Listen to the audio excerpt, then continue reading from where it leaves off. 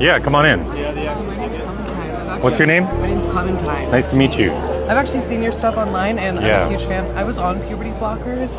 I started when I was 12, and I was on testosterone from 14 to 17, and I got top surgery at 17. Totally messed my life up. So I just want to say you're doing a good thing. Wow. I can't believe people disagree with you on this. As a former child transitioner, I'm just appalled that people have anything to question you about. So I salute you. I'm so sorry you had to go through all that.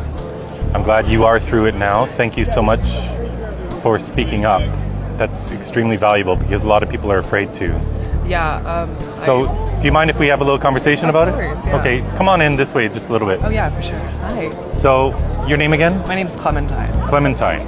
So Clementine went on puberty blockers at what age? 12.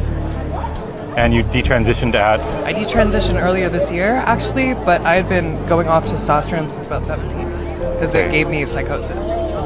When did they put you on testosterone? I was 13. Wow. And when did you have a double mastectomy? I had a double mastectomy at 14. I'm currently going through the process of getting reconstructive surgery, and it was harder to get that approved. I actually wasn't able to get it approved by my insurance. Right. But it was much harder to get surgery for that than it was to actually get the original top surgery.